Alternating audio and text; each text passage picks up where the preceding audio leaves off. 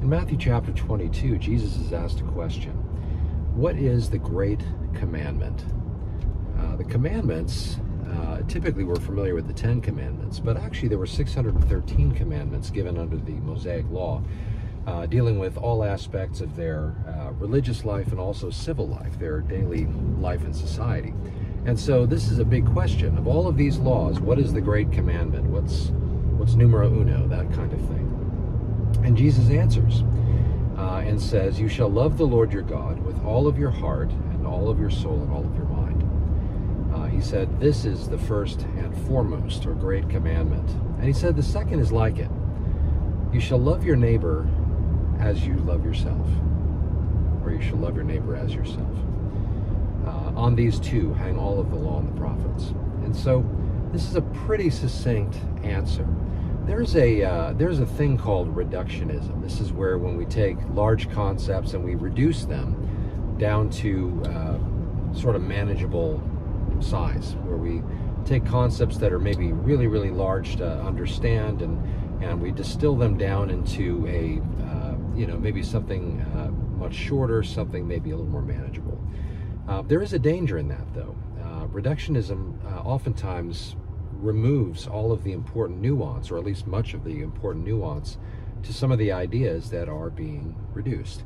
And so it can be helpful in some ways, but it can also ultimately rob a concept, an idea, or a passage for that matter, of so much of the poignancy that should be taken from it, or that build it into what it is. And so I say all that because Jesus is not, in fact, practicing a reductionism that removes important nuance, but rather is quite profoundly bringing to its simplest form what it means to honor the Lord and to live out that which He would ask of us or have of us.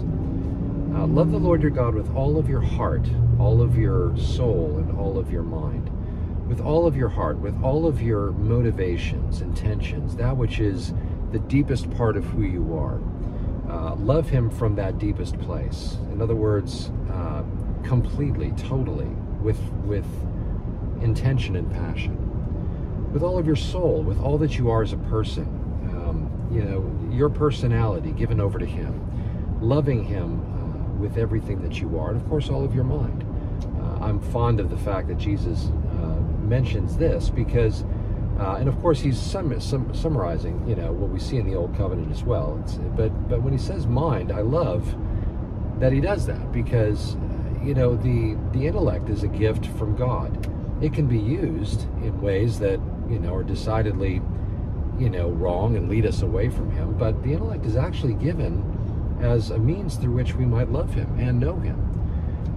And maybe just to know Him and therefore love Him. And so to love with all of our mind means that our mental capacities, our faculties, our pursuits, our seeking of truth, all of the things that our mind might be engaged in, all of these things ultimately can be put into the service of knowing and loving God. And so he says, love the Lord your God with all of your heart, your soul, and your mind. And then the next one that he says follows naturally. How can you, in fact, love God with all of your heart, soul, and mind if it doesn't find expression in the way that you treat your neighbor? And he says, love your neighbor as yourself. Now, this is also an important one, and one that sometimes is misunderstood. There are those who for a long time, there has for a long time been an approach to this passage that goes something like this. Well, I need to learn to love myself so that I can love others the way Jesus wanted me to. And I think it's important that we understand that's not what Jesus was saying. He says, love your neighbor as yourself. In other words, the same way that you love yourself, love your neighbor. And we all basically love ourselves.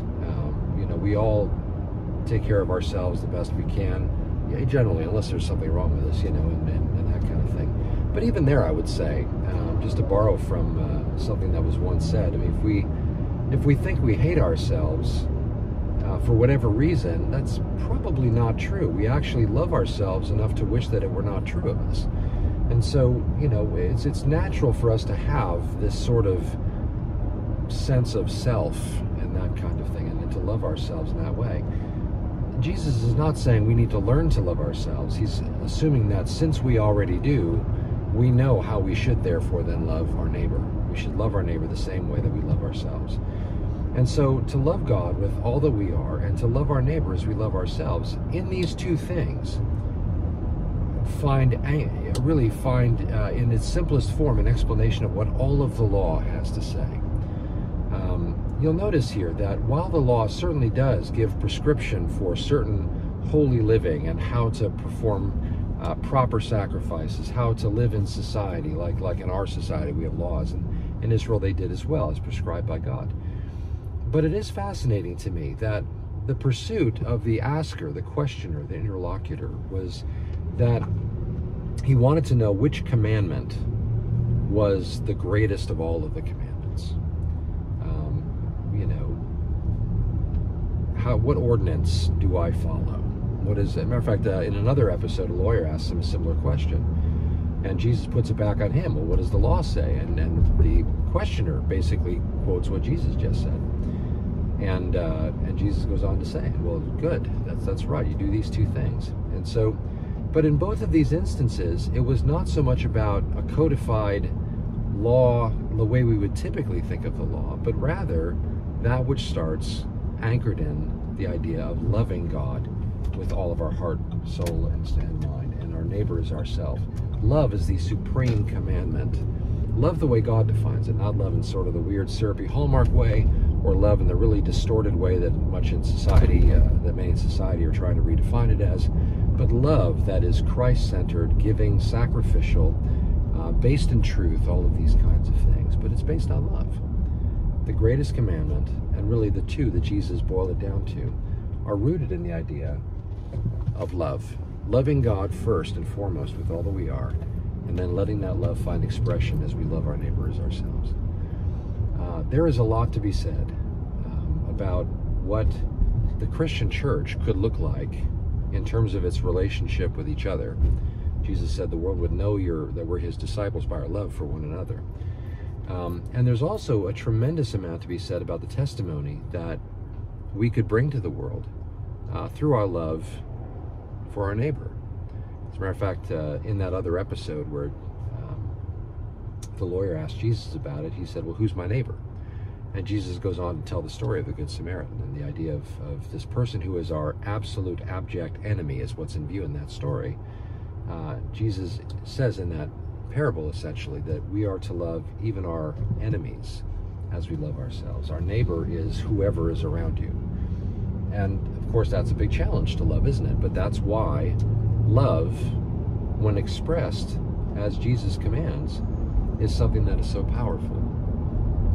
Doesn't mean that we condone sin, doesn't mean that we just turn our heads away from what God says is right and wrong and these kinds of things. But we love people the same way that he loves us. We treat them with the same respect and mercy that we're thankful that God has shown us. Much could be said about love. Of course, 1 Corinthians 13, 4-8 gives us the most succinct and beautiful definition of what love is and what love does. And so, at the heart of the Great Commandment is not about, okay, what rules do I follow to make sure I'm right with God? The gospel itself, obviously, is not based on that. The gospel is based on God so loving the world that he gave his only begotten Son, that whoever would believe in him would not perish but have everlasting life. And therefore, our love for him and our love for one another, rooted in that kind of love, ultimately satisfies what God desires for man to do and to be. So it's a simple concept, it's a simple passage, not always simple to follow through on and to live out. I mean, to demonstrate that kind of love, like John would say in his first epistle, we love because he first loved us. We know what love is at all, and we know how to practice it first because he loved us. And so he demonstrates what that is. And to live up to that can be very challenging, can be very difficult. But it is the command. It is ultimately the satisfaction of what God would have of us. And so there it is. There it is. There's our marching orders in a nutshell. If we could say that anything Jesus said would fit in a nutshell. But definitely something to chew on, something to think about, something to humble ourselves before the Lord and to say, Lord, this is an area that I really struggle with. You know, I'm driving here while I'm doing this, and thankfully nobody cut me off on the way here, or I might have had to start over because I may not have demonstrated love to the person in front of me. But the truth of the matter is that this simple concept of loving God with all of our heart, soul, and strength, and mind, and loving our neighbors ourselves, this sums up what God would have of us in terms of our relation with Him. If we love Him, we're not going to disobey. If we love Him, we're going to walk with Him. If we love Him, we're going to want to please Him and honor Him with our lives and this kind of thing. Again, not forsaking the gospel. If we fail, it's not like we lose our salvation or something. But our lives will reflect that love in the same way that we love our spouse, our children, our friends. We treat them a certain way because we love them. This is what it looks like when you love God. And when you then project that love to your neighbor, this is fulfilling the law. Wow, that's pretty amazing when you think about it. And it was just something on my mind and heart this morning as I was spending some time devotionally. And so not a really long post or anything today, just something to think about, maybe something to encourage you with, to spend time meditating on as you come before the Lord in your own quiet time in that. So praise the Lord. But Father, we thank you for the love that you have demonstrated toward us in Christ. We thank you for the mercy, the grace, the forgiveness that you have given us because of Christ, and through Christ, I should say. And so thank you for showing us that and lavishing that upon us. We thank you that you have given us such a tremendous demonstration for our own benefit. Also, though, for your glory. We pray that we would live out lives that reflect that love. And Father, that's a tall order for us. That's not something we can always naturally do. And so we need your help with this, and we would ask you to teach us and help us to understand how we can love our neighbors, we love ourselves, and help us to anchor that first and foremost in our love for you, which is really just us giving back to you that which you've already shown us. So thank you, Father. We love you and praise you for this, and we ask you to help us in this. In Jesus' name.